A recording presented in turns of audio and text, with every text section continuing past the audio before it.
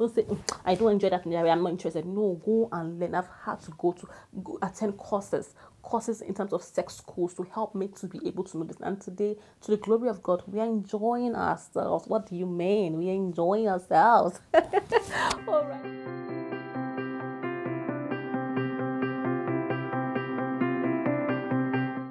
Hi there, welcome to my YouTube channel, Relationship and Health Matters with Dudu Shewa. I am Dr. Blessing Nekundayo, also known as Dudu Shewa.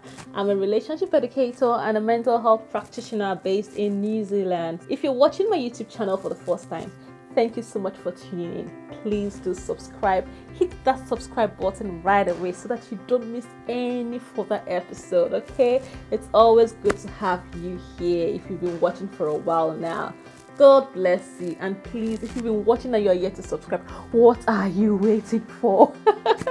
Please hit that subscribe button right away so you get notifications whenever I do upload a new video.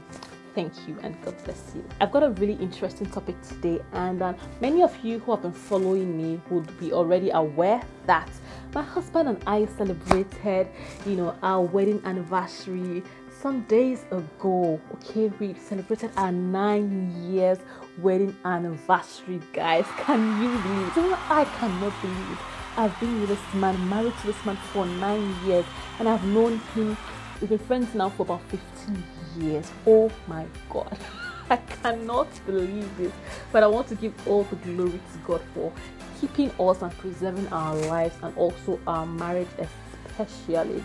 Today, the topic I'll be sharing with you today is titled 9 Lessons from My 9 Years of Marriage.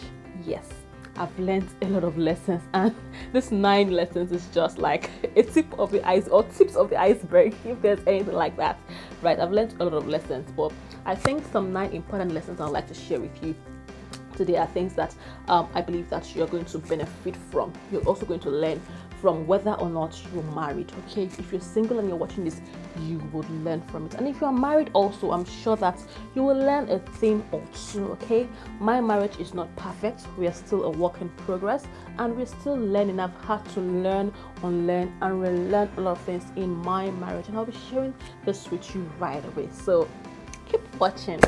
Right, so number 1 lesson is that conflict is inevitable in marriage. Yes, I have learned that conflict is inevitable in marriage.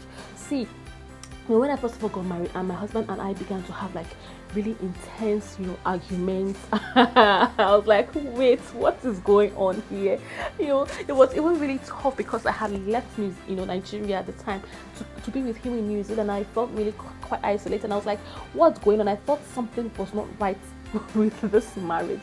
We had lots of differences, and I began to wonder, God, is this the man that you told me to marry? Like, hey? And I'm sure that he also was thinking the same way.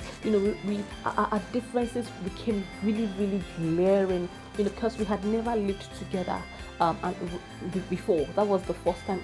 Getting married was the first time we actually living together.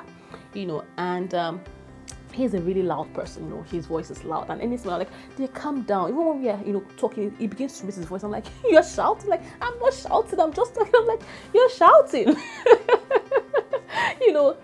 We're so different like that, and lots of other differences. The way we communicated was a major issue, but we're learning, and we're still learning, and we have learned over time how to balance our differences, how to appreciate our differences, how to resolve our conflicts, and God is still helping us. Okay, so just in case you're wondering, the conflicts in your home, in your marriage, and you're wondering, we shouldn't have any problem in marriage. See, it is not unusual. Both of you are from different backgrounds, different ideologies, different exposures, different experiences, and so you both coming together, it will take time for you to actually blend and understand. There'll be some friction, so yeah, it will take time. Today, 9 years married, and we want to give God all the glory. So a month back, I was telling my husband, dear, we have not had any major misunderstanding in the last 1 year. I'm like, yes, but we've had there were times we had big issues every single day with malice, but God has been faithful.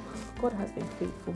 Number 2, because I don't have much time, number 2 is that there will be storms in your marriage, okay? And that because God, because you've heard from God doesn't exclude, your marriage from storms. I came into marriage having that understanding or that ideology that, oh, God has spoken to me about my husband, yes, so it's going to be peaceful, it's going to be a jolly ride. It's a lie. Remember that even Jesus that was in the boat, that storm came. The storm that Jesus was in, the boat that Jesus was in almost capsized. Like, seriously, how can storm come and almost make Jesus capsize? Like, what is the storm looking for in a boat that Jesus is God himself is in? So your marriage will have storms, okay? Our storms came in different forms, okay? For example, I realized that I could not actually walk. My plans didn't go, or things didn't go as planned for me. So to my career, and that was really challenging. I was frustrated, I was angry. That was another storm for us in our marriage. There was a point in our lives where we were separated, because of career also. I was in one country, I was in another country, and that caused even more storms in our marriage. But God was faithful. God preserved us, God kept us, and we've gone through different levels, different types of storms in our marriage. So I want to encourage someone, if you're going through storm in your marriage, God is always the anchor. God is always an anchor. If you've got an anchor, you would not capsize. That marriage would not capsize. Always don't forget to call on God. Jesus, you are the reason why I am here. Save me, help me. And I remember what helped me particularly is because of the word that I heard from God before I married my husband. I continue to hold on to that word, and God has been seeing us trying, still seeing us through. All right, so the third thing, is that every marriage is unique, and you should not compare your marriage to somebody else's marriage. See, it's so easy for us to compare. You see that guy on social media, how he's treating his wife, how he's, pouring out all the love, how he's being affectionate, how this woman and her husband are doing PDA, and you're like, hey, why is my husband not like this person? Why is my wife not like this person? Why is this woman so slim and nice, and my wife is on the big side? Can't she go and lose? And you're comparing your wife to another man's wife. You're comparing your husband to another woman's husband, and you want your husband to have that kind of, you picture your husband to be like that, and because it's not like that, you begin to be resentful towards your husband, or you begin to be resentful towards your wife, or you begin to, you lose your joy. Lose your joy in that marriage. Stop comparing your marriage to somebody else. See, every marriage is unique. Just like how the individuals in that marriage, they are unique. So please stop comparing. Comparison is a killer of joy in marriage. Okay, it makes you to lose focus of your marriage, or lose focus of your husband or your wife, and begin to focus on somebody else entirely. It is not healthy for your marriage. Okay, forget about what you see on social media. Focus on your marriage. Water your own garden, and you'll see how it's going to flourish. All right, so that's number 3. Okay, so number 4 is that never say never to third parties. See, before I got into marriage, I used to be of the opinion that, hey, nobody must know about what is going on in my marriage. Okay, it's me and my husband and I. If any problem is happening, we're going to solve it together and everything. And I went on and on about that. See, but we experienced times now. There was one time in our marriage where it was really tough. It was extremely turbulent, and we had to call a third party to come and help us resolve this turbulence that we had in marriage. And thank God that we did, because I don't know what would have happened to us, honestly. So when I say never about about third parties and marriage, it's important that you are careful about the kind of third parties that you would bring to your marriage when you have issues. All right, make sure there are people who are neutral. So when I talk about third parties, don't go and bring your parents, because your parents cannot help you. In fact, they will add more problem. What your parents are going to be biased? They will support you now, of course, and then they will be against your spouse. No, that's not what you want. You want someone who will be neutral, who will tell you the truth that you may not want to hear. Okay, find someone who is godly, that will give you godly counsel. Don't go and meet your friends that will be biased against you, or people that will give you wrong counsel. What people of the world do. Okay, the counsel must be based on the word of God. Okay, find people who, if possible, find people who are professionals. Okay, who actually know what they are talking about when it comes to marriage. Right, it's important. Do not die in silence. Don't be in a situation where your marriage is going through tough times. and you keep quiet, you are burning in it, there is nobody to talk to. No, please speak out, speak up before your marriage ends up in a divorce. All right, so that's what number is that again? That's number 4. Right, number 5 is don't have children until you are emotionally, physically, and financially ready for them. Oh my goodness, parenting is a full-time job. Okay, we had our first kid when I was not ready. I was not ready for kids at the time we had our first child. I was like, oh my god, this baby is here. I'm grateful for the baby today. I'm grateful because baby came at the right time, but at the time I was not ready. It's important that you're emotionally ready for these kids when they come. Okay, so if you need to be on contraception, do it. So that you can actually plan your time, plan your life, and get yourself organized. You need to be financially also ready, also mentally ready. It's not easy to raise kids. Kids are expensive. Okay, diapers, childcare, school fees. Talk about it, okay? And you need to also be physically and emotionally present for them. So don't give birth to kids that you will not be ready, you're not ready to actually look after, because parenting is a lot of work. It is possible, but you also need to be present in their growing up. I want to thank God for my husband and I. God has been really, really helping us to raise our kids, and children are a blessing from God. If you're watching me and you are trusting God for the fruit of the womb, it's my prayer that God will grant your heart desire speedily in the name of Jesus, and God will perfect all that concerns you, and you will testify very soon in the name of Jesus. So my point today is, do not have kids until you are ready to look after them. Okay, these children need you to be there for them as parents, right? Number 6 is your spouse is not responsible for your happiness. I can say that over and over and over again. See, when I got married, I thought that my husband was the one that was responsible to make me happy. Like, oh yes, you must make me happy, you must do this, you must do that, you must motivate me, you must encourage me, I put all the responsibility on him. See, that is too much responsibility to put on a human being.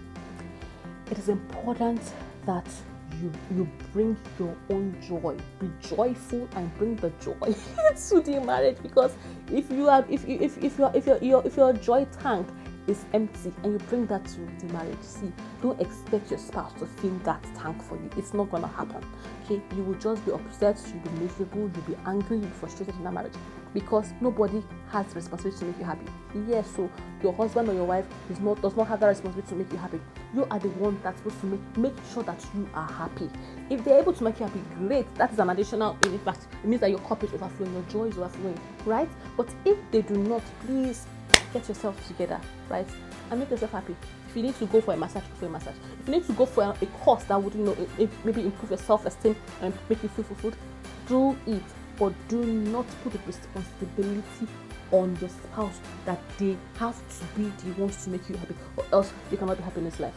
No. Okay, please, it's important that you are joyful. Thank God that God taught me a lesson, because I was frustrated at the point, because I wasn't getting the vibe I thought in my head, I expected in my head that I should get from my husband, but it was too much expectation, too much pressure that I was putting on him. But when I got my deliverance, oh my goodness, I was set free, and you too can be set free if you're still putting that responsibility on your spouse. Please do not. Okay, the 7th thing, number 7, is that marriage does not succeed on autopilot. Marriage does not succeed on autopilot. At the point when I started, when I got into marriage, I thought, yes, we have arrived. Just relax. After all, I used to see that people always, enjoy their marriage. Once they marry like this, pictures, relaxation, go on holidays, breakfast in bed, and all of those things. And kids come and you just have a peaceful home and no problem. I expected that the marriage just flourish. No. If you're single and you're watching it, no, it doesn't succeed on autopilot. There is work to be done in marriage. You gotta pick up your hose, pick up your cutlass, pick up everything and begin to work. You've got to work. You've got to be intentional about your marriage, because that's the only way it can succeed. Okay, both of you have to be intentional about it. You have to be ready to work hard for your marriage to succeed. Okay, for us, there are a few things that we have done in terms of how we have been intentional. So we ensure that we go on dates regularly. Sometimes I decide to take my husband out. Yes, don't wait for your husband to take you out before you can take him out. Who said that? It's only husbands or guys that must take their wives out. Wives, you can take your husband out too. So sometimes I take my husband out, and sometimes he also takes me out spontaneously. You've got to be intentional about, your love life, your marriage. For us, we've also been intentional by ensuring that twice in a week, call it date night, okay? Twice in a week, we've chosen 2 days, and we have the time, fixed time.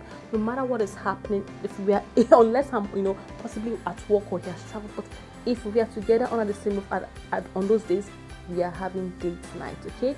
And we shut down phones, nothing, no communication, nothing is going to, distract us. You've got to be intentional about it, okay? Be intentional about your life, about everything that has to do with it, because there's so many distractions. Parents, job, family, extended family, so many things, that are distracting marriages today and are making husband and wives to draw apart, draw away from each other.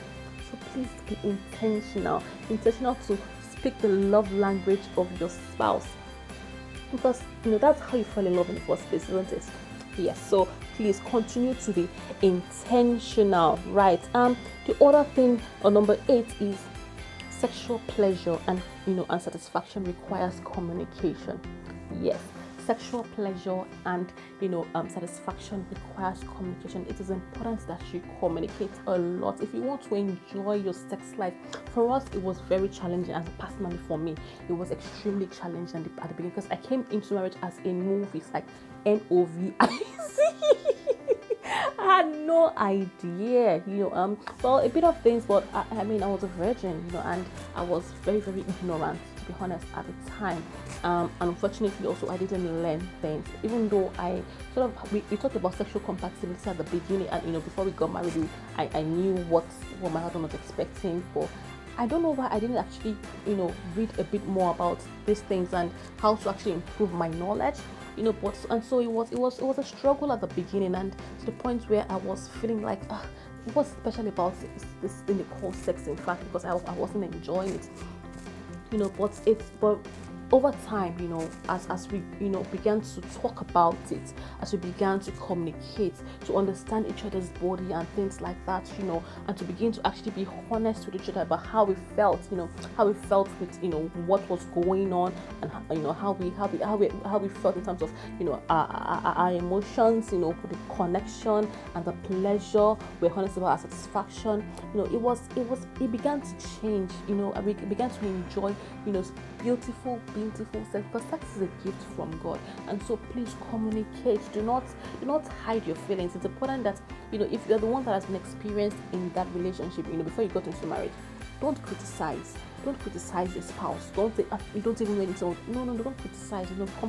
Help your spouse, help that spouse. And you who may not be there yet, it's important that you are not fixed-minded, or you're not rigid in your thinking. You are willing to actually open up, acknowledge that you don't know, and be ready to know, or else you continue to be frustrated in that marriage, and you frustrate the other person. Okay, because sex is very important in terms of intimacy. Sexual intimacy is important. It wants a marriage, so please do not deny your spouse. Don't say, I don't enjoy that in the area, I'm not interested. No, go and learn. I've had to go attend courses in terms of sex schools to help me to be able to know this. And today, to the glory of God, we are enjoying ourselves. What do you mean? We are enjoying ourselves. All right, we don't live this life twice. Okay, we live it only once. So enjoy sexual intimacy in marriage. Okay, I cannot overemphasize this. Number 9, marriage is sweet when you're married to the right person. That's the 9th lesson and the last lesson. Marriage is sweet when you're married to the right person. So please, singles, do not marry wrong. Do not marry wrong. I mean, not marry wrong in the name of Jesus. Don't say it's only love that matters. Hey, if you marry the wrong person and you say it's only love that matters, you realize that it's not only love that matters. So it's not only love that matters. So think about your life much more than those emotions, the butterflies that you are feeling in your tummy right now. Because those butterflies, only a matter of time, they will go away. Okay, and then you face reality. It's that reality that keeps the marriage going. right? So please, okay, marry the right person, because that's the only way that marriage can succeed. Go beyond that, go into compatibility in every area of your life, spiritually, in terms of your values, in terms of your purpose. Marry somebody who is compatible for your purpose. And that's why I always tell people, know your purpose before you discover your purpose for life, before you discover your partner for life, because it's very, very important. Today, to the glory of God, my husband and I enjoying each other. I'm enjoying my marriage. I'm not saying it has its own challenges, but it's beautiful, it's purposeful, it's wonderful, and both of us are fighting together for the marriage, to the glory of God. So please, marry right. And if you're married and you feel like maybe you made a mistake, you married the wrong person, it is not true. I would encourage you not to begin to think it's time to get out. No, you can begin to pray about it, get help, get counseling, speak to people about it, people that can help your marriage, because no matter how bad things are, if you're willing to make it work and the other person too is willing to make it work, that marriage can bounce back again, to the glory of God. Amen, somebody. Right, if you have enjoyed this, I'm going to stop here, okay? If you have enjoyed this episode, please let me know. If you have any questions, let us know in the comment section, so that let me know in the comment section, so that I can attend to your questions. I've learned these 9 lessons in my marriage. Do you want to share your story? Please, you can feel free to add your story in the comment section. And I'm hoping and trusting by God's grace, I'll be back here again this time next year to celebrate 10 years and to share the 10 lessons with you. Something is happening next year. It's a secret still, okay? Alright, so thank you so much for watching. Really appreciate you. If you haven't subscribed yet, please click that subscribe button right away. Thank you, and God bless you. See you next time. Bye.